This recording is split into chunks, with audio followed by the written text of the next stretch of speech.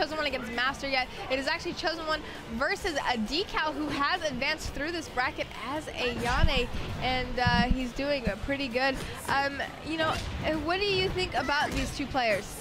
You know, dcal has made it a lot farther than I thought he would, but Chosen1 is kind of a wall for most players to cross. I mean, he does not get defeated easily. It took Kayane to bring him down the first time, right? Black Mamba. Oh, it was Black Mamba. That's right. I'm sorry, I got the two mixed up there for a moment. Yes. But yes, I mean, even so, before that, you know, he was pretty cleanly sweeping everybody around him. So, yeah. I don't know. You are right. He was defeated by Mamba earlier, but you know what? He is coming back with a vengeance, but unfortunately, dcal seems to be doing pretty well with Ayane here. Yeah, he does, definitely. I mean, I don't know, dcal he's definitely done better than I thought he would, so, you know, there's a very good chance here we might see something, but oh my gosh, that was a lot of damage. Oh my god, into those danger zones, which is extremely painful, and you know what Chosen1 is proving to us? I am here, and I am going to win with a very beautiful great in that last round. He did not take one hit, and that's how you get a great in this game. You know one thing I've always wondered, though? What's that? He's the Chosen1. Who was he chosen by? I have no idea, but in this case, he was chosen by Tecmo to come out here and show his game, and he is doing such a great manner. And look at all that health he is taking. Yeah, I mean, any of the wall hits into that flaming truck there, you know, they just do so much damage. It's crazy. Very nice grab by dcal there. Beautiful, exactly what he needs to take on Chosen1 here. And, you know, he is really doing and utilizing Ayane. Here we go. No wall hit there, unfortunately. Those steel beams don't count as any kind of a surface, so it's just kind of an invisible barrier, but it's not stopping Chosen1 from just wrecking dcal. That is right, but you know what? dcal is spacing and he is blocking. He is not going to give up, but it is an even match now between these two players. It is 2-2.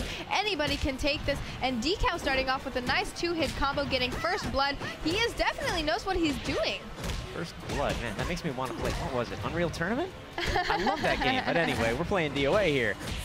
Yeah, not too much blood going on in this game. In fact, none at all. But, oh, here Chosen1 comes. And we thought dcal might have been able to take that, but it doesn't matter because Chosen1 showed him that he knows how to play Hayate. And you even notice in Hayate's face, he just looks more human. Yeah, I mean, he looks... He's also got that kind of stoic emotion to him. I mean, he's not totally, you know, totally emotionless. He just kind of looks like he's angry and repressing it, you know? Right. Well, he is the leader of the Mugen Tenshin clan, and perhaps that is the attitude that he has to maintain to show that, you know what, I'm the leader, and I'm here to show you how it's done. Yeah. All right, well, here Yaz, actually another pro player, only from the Counter-Strike scene, somebody who obviously I'm familiar with from the Ultimate Gamer show. He's talking to Chosen1 there, and you know what's funny is that from the show, you know, Chosen1 was also on Ultimate Gamer, and it's kind of funny, you know, it starts to definitely turn into a little family reunion here with all these players that just start to show up out of the blue. Yeah, I mean, you know, they really do just come out in droves at events like these, and yeah, it's fun to see them pop up. I mean, it is. We had no idea Black Mamba was coming, and boom, oh, here's That's Jeremy true. Florence, people. I mean, and he definitely showed how much he is still good at DOA because he is in the Final 8, which will be showing it tomorrow. Be sure to tune in for that because if you want to see DOA 5 played at its finest, it will be tomorrow in this Final 8. Yeah, if you tuned in only to see some high-level DOA 5 matches going on, you know, it is inexcusable to miss tomorrow. There's no reason you should be missing it. That is exactly true, Rakudo. And Chosen1 now is going to go into a second match against dcal, and it's really surprising to see somebody that you know, I've never heard of dcal before, and here he is proving that, you know, he is not going to give up. No, no. And he actually switched characters. He is now using Christy instead of Ayane. Oh man, I'm telling you, there's so much of this weird, there's like a link between Christy and Ayane, or Christy versus Ayane. It always goes back and forth between the two. It's so weird. I think you might be right there. But here we go.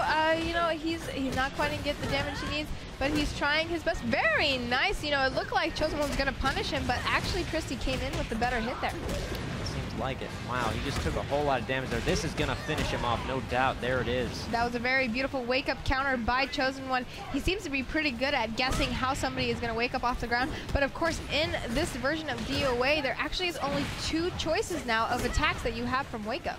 Yeah, you've only got the low and the mid option now, which is a step back from the, of course, the high that they also had in DOA 4. Kind of made people a little angry that they had so many options to guess between in DOA 4, but now, you know, you don't have to think too hard anymore. It is just a basic wake-up attack, so...